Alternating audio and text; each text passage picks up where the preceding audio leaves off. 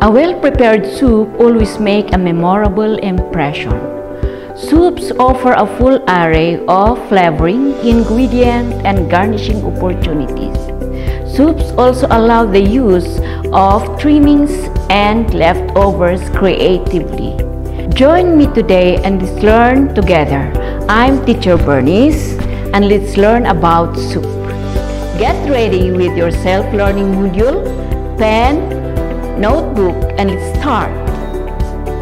In this lesson, you are expected to learn the following. Number 1. Identify and distinguish the different classifications of soup. And number 2. Explain the importance of soup in a menu. Before we move further, let us check what you already know about our topic. Answer the following questions. Write the letter of the correct answer. Number 1. What do you call the liquid in which meat, fish, and sometimes vegetables have been cooked? A. Glaze, B. Sauce, C. Stock, D. Water. And the answer is letter C. Number 2. Which of the following is a clear soup? A. Bisque, B. Bouillon, C. Cream, D. Puree. And the answer is bouillon. Number 3.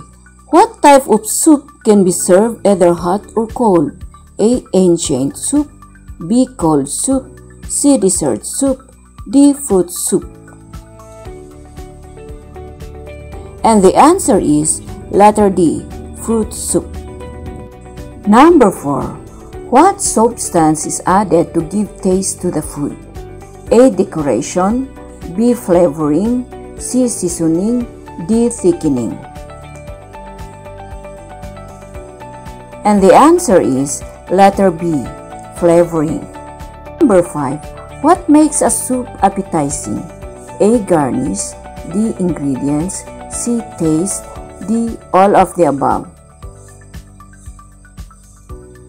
And the answer is letter D.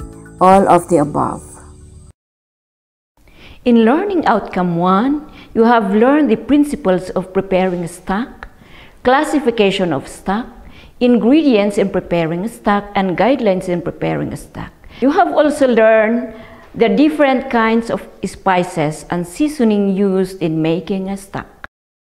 Soup is liquid food, especially with a meat, fish, or vegetable stock as a base and often containing pieces of solid food.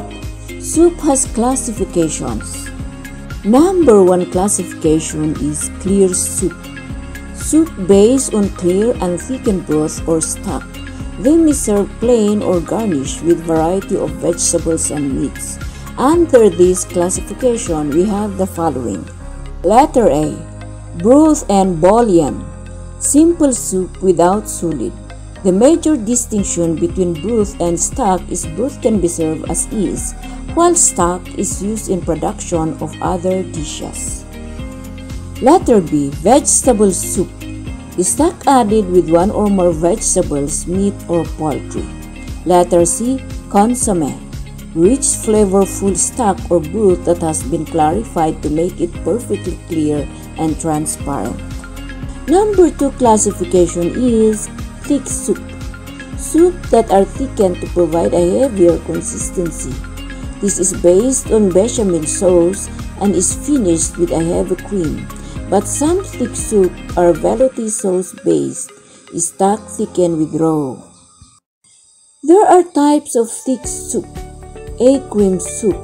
Soup thickened with raw, Bernice, liaison, or other thickening agents plus milk or cream. B. Purees. Vegetable soup thickened with starch. And C. Bisque. Thickened soups made from shellfish. Letter D. Chowder. Hearty soup made from fish, shellfish, or vegetables usually contain milk and potatoes. E. Velouté. Soup thickened with egg, butter, and cream. There are other types of soup. One is dessert soup. Under this, we have our own ginataan. Letter B. Oshikiru, a Japanese azuki bean soup. And letter C, tongshoy, Chinese fruit soup. Number 2, fruit soup. This is served, it's either hot or cold. And number 3 is cooled soup. Now it's your turn. Let's see if you understand the lesson. Prepare your answer notebook and answer the following questions. Choose the letter of the correct answer. Number 1. What is the basic ingredient of a soup? Letter A, bone. B, sauce. C, stock. D, water.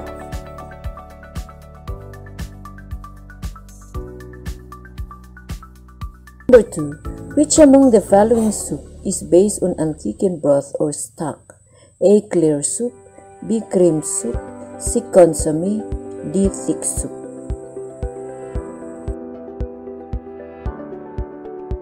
Number 3. Which of the following soup is being clarified to and make it perfectly clear and transparent?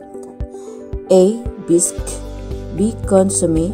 C, dessert soup. D, fruit soup. Number 4. What classification of soup does bisque soup belong? A, clear soup. B, cold soup. C, fruit soup.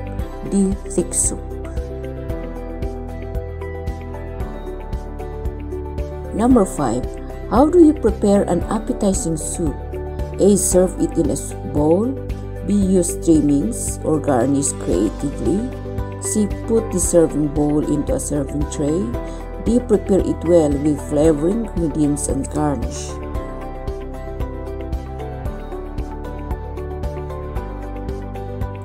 And the answers are 1C, 2C, 3B, 4D, and 5D. Continue answering from numbers 6 to 15 in your module. Thank you, learners, for being with me. See you in the next lesson.